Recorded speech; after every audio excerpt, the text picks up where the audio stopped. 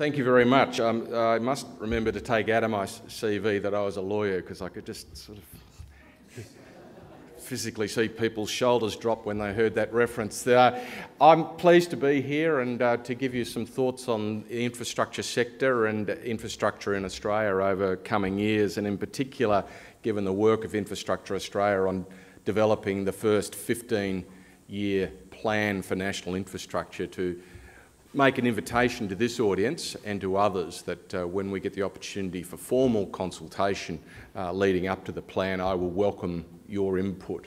I will very much look to CEDA as a body to advise us. The policy work that's been done by CEDA over the years has been of powerful influence, and I hope on infrastructure and the services that come from infrastructure and the benefits that can come from it, that CEDA will be at the forefront.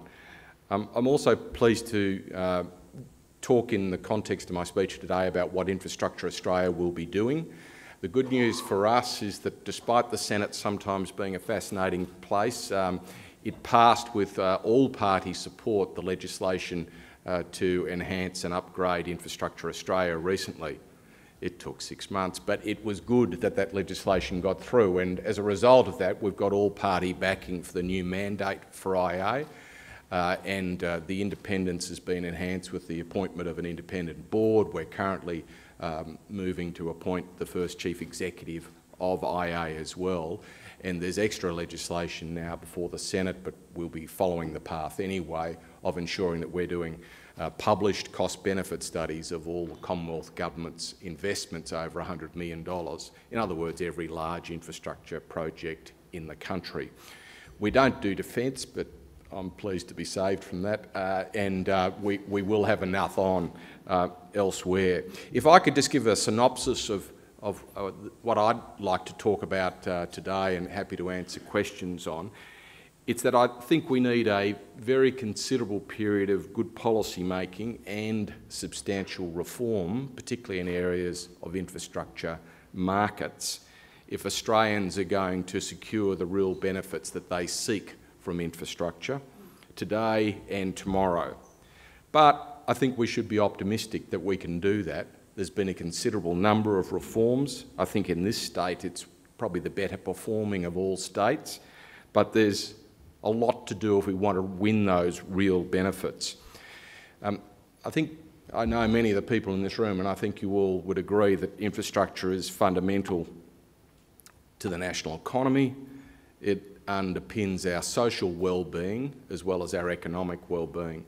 And from a personal point of view, I also think it helps us define our national identity, because our infrastructure aspirations are a reflection of our ambitions as a country. The ideas that we put up and the ambition we have for large projects, I think, is often a measure of just how confident we are about what we can do over coming decades. So we should encourage the infrastructure debate, we should encourage the aspirations, and I believe in uncosted dreams, but costed projects, and we should have both. And you shouldn't stop a dream of an idea for a project because it doesn't yet have full viability, but when you go towards doing the project, it should have established its viability. Of course, Australia is already regarded as one of the most sophisticated markets for infrastructure. It's regarded as having one of the best levels of experience of our construction sectors. And part of that is because the barriers to entry are quite low, and the keenness of Australian companies to have the best of overseas experience has been well established. Our engineering community reaches out for ideas, and our companies tend to reach out similarly for those ideas. So I think Australia has got a high degree of sophistication and specialisation, and therefore we've got the underpinnings of being able to take on more rather than feeling that there's some limit to our capacity. But I want to talk in this address about some of the growth issues we have to face, particularly population, some of the difficulties that we will face on delivering, which are around financing, and therefore focus on what should be the challenge for everyone in this room, just as it will be for Infrastructure Australia, that we have to take the dialogue that is occurring about infrastructure now to a higher level, and we have to turn it into an actionable program of well-articulated and well-led reforms and policy changes. Ones that are going to see improvement in the services that infrastructure delivers, and that's what it's all about, and ones that are going to make sure that we get better infrastructure projects delivered when they need to be delivered. And while I'm optimistic about the outlook for infrastructure, I'm also realistic that there has to be some structural change or recognition of change that's already occurring before us. Since Federation, Australia's infrastructure has largely been run in the context of state assets and state requirements. This is a legacy of a constitution which limited the federal government's infrastructure responsibilities to those few sectors that affected commerce between the states, or even in 1901 were regarded as transnational in nature. So in effect, the constitution left us with a legacy that Canberra had little role to play, and its actions were limited to telecommunications, aviation and interstate freight. And whilst these neat divisions were often overridden by the practicalities of Commonwealth state financial arrangements, the role of the national tier of government is now one that it is the dominant source of funds for states, or in project sense, it is often the body that approves or disapproves of a project in terms of environmental or heritage approvals, for example. This has become clear in recent years that the role of Canberra is more important, and it's only been reinforced by the difficulty of state and territory budget settings. The states and the territories have less, and they are therefore looking for other options. Canberra is sometimes one of them. But whilst Canberra has been a welcome source of budget allocations, it has not always had the inherent skills to choose the project recipients correctly, let alone has Canberra actually had the skills to deliver projects itself.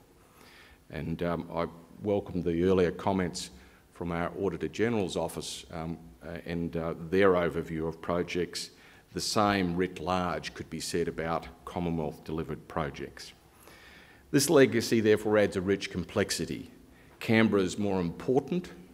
It will need to fund projects, but Canberra is less capable in picking and oversighting, let alone delivering them, than everyone in this room would like. So we've got to perform our role well as Infrastructure Australia, being inserted into that debate to add a long-term plan, to add oversight capacity, and to encourage quite open dialogue. If we don't, we're going to see infrastructure across the nation, which is what we look at, depressing productivity and depriving us of quality of life outcomes that we would otherwise all want. And if you've got increasing population, you have to have improved infrastructure if you are going to maintain quality of life levels. And that should be what infrastructure is measured against.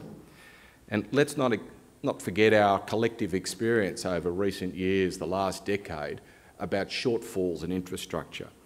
The experience of transport networks failing to keep pace with demand, state-owned water and electricity utilities being unreliable or unreasonably costly, hospital services confounded by shortfalls of infrastructure or freight corridors that have been neglected. These observations are now so common, it's not surprisingly that there's almost a consensus on the need for action and generally on the same direction for action. But there's one particularly compelling reason for us to act. If we get our infrastructure right, we will protect Australia's quality of life at a time of significant population growth. And if we don't, we will lose out the advantages of quality of life and productivity. So against this historic federal context, Infrastructure Australia has been given a mandate from the Prime Minister to advise on creating a 15-year plan for our national infrastructure, which will be updated every 5 years. We've been asked, and we are currently in the process of doing an audit, which is a top-down way of measuring the current status quo on infrastructure. And during 2015, 15, we'll be using this audit to distill the longer-term vision. We will welcome public input. We will welcome the informed views of bodies like your own. Our audit is being produced with close engagement with the states and the territories. Because despite what I said recently about Canberra being the new kid on the block and the largest one, the states and the territories will do the large body of procurement, I think, for decades ahead. You need them, therefore, to be real partners with all of us and sharing information about their experiences and their ideas. The 15-year plan will be the key output for Infrastructure Australia next year, and it forms the immediate focus of the agency. But what we have to ensure beyond that is that we also get the settings right for policy to make the infrastructure delivery possible. And through it, we get the community to understand the task and the need for change. I particularly spent a lot of time in New South Wales on infrastructure issues, just explaining to them the benefits of infrastructure change and what you can achieve on projects that have already been done in this state. If you move outside here, you'll see a French company running Melbourne's trams as a private business. We regard that as the norm. It's still regarded as exotic in New South Wales. This is part of the infrastructure task. We have had significant reforms. We have to encourage reforms and debate, and then when we talk about them, I ask you to talk about them nationally. This is a dialogue we should all learn from the best practice of others and recognise that if you have change, you can actually radically improve infrastructure. And I give Yarra Trams as just one cameo example of how change led to something good. Our approach to the National Infrastructure Plan will be driven by a very positive belief that the national gap on infrastructure can be filled. We're going to be seeking infrastructure that does three things. Firstly, it strengthens Australia's role as a globally focused economy, helping us export value-added products, services and resources. Secondly, it allows Australia to meet its needs as a highly urbanised nation, enhancing the livability of our cities, fostering the skilled jobs and the innovative businesses that our cities create. And thirdly, we want to underpin Australia's prospects for sustainable growth, utilising the best of new technology and ensuring integrated land use decisions. In what context are we doing this? The principal context I want to discuss today is that of population and the reality of population growth. You can pick from many of the projections. The ABS is the best, but you can pick from many of the projections of population growth in Australia.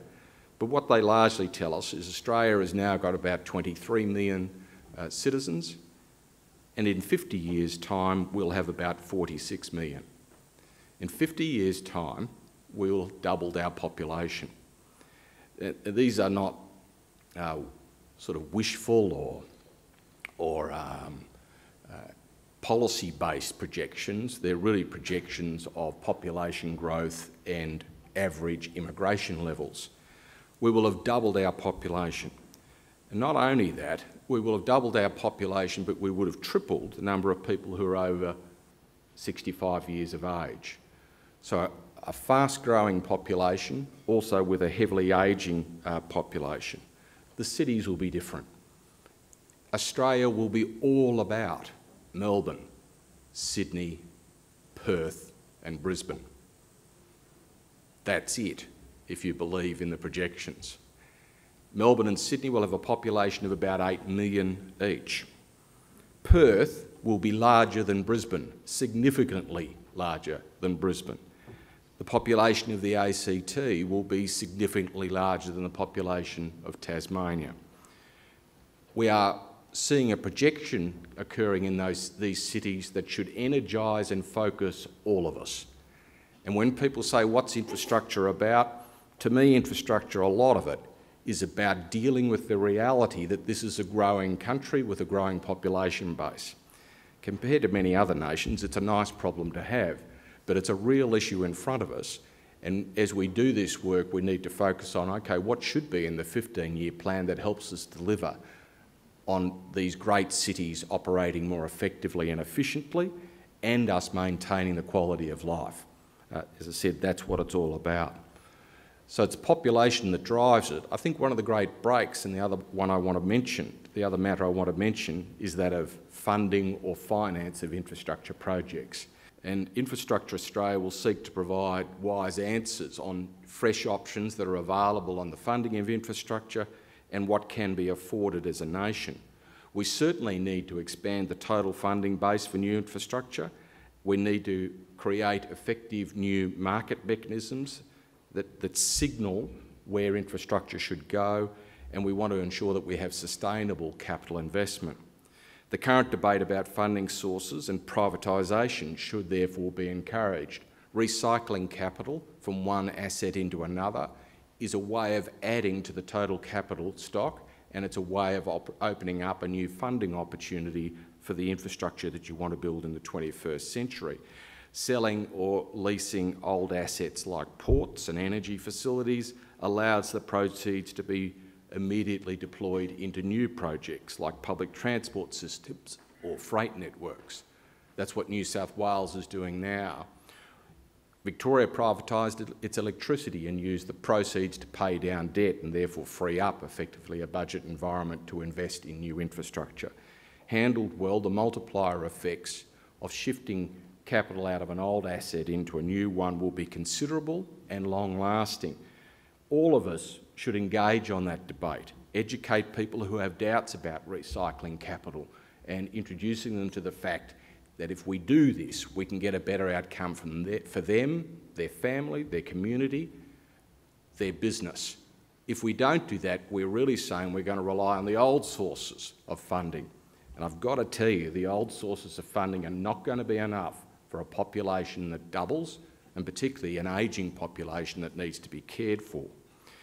We've got to ensure that we stress the consumer benefits that come from it. We've got to ensure that individuals are consulted and can see the future themselves. So the discussion about infrastructure reforms has to be personal as well as broader. So let me conclude with a few thoughts. This idea of having a 15-year plan, I think, is extremely timely. Australia is ready for this, and I believe that we can get a consensus outcome on that 15-year plan. It's a good period, 15 years. It's not the out years of any state or federal budget. It's beyond that. You'll get a more open dialogue, therefore. You've got to have quite fresh ideas about what could be done in 10 years beyond the budget settings and encourage people to do it. But there'll be other opportunities for us too. There's a number of reviews going on. The Federation White Paper, Ian Harper's current review of national competition policies, the committed reviews of the federal government on the tax system. These will all feed together because at the heart of that is looking at fresh ways of delivering the outcomes that a community wants and looking at the tax base, looking at pricing systems, also looking at rigidities that might exist between a state and a federal tier of government. I welcome all of that. I hope IA can also change Canberra. You might mark me down as being monumentally naive for that statement, but I hope that we can change the way that Canberra prioritises and Canberra plans infrastructure, and I believe that there's a real opportunity to do so. Indeed, our most transformative work will be in advising federal departments on how a smart, well-motivated national government can use its capital investment priorities and its powers to leave a lasting legacy of major project delivery. I hope you can be as optimistic and idealistic as you can imagine in putting forward ideas, and they're ones that go well beyond the geographic boundaries of this state. If you accept my assertion that Australia's population will double in the next 50 years, probably the largest city at that time will be Melbourne, or at least it'll probably be 8 million along with Sydney, and that Perth will be the third largest city and then Brisbane, and then a big stretch to the rest, then we've got a slightly changing nation in terms of its look that we have to get our head around. We've got to do something that ensures that our grandchildren and their children enjoy the same quality of life as we enjoyed in our youth. And I think infrastructure is going to be at the heart of that.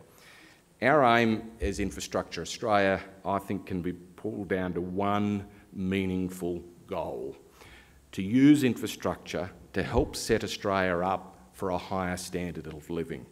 It's a goal well worth getting behind. Thanks very much.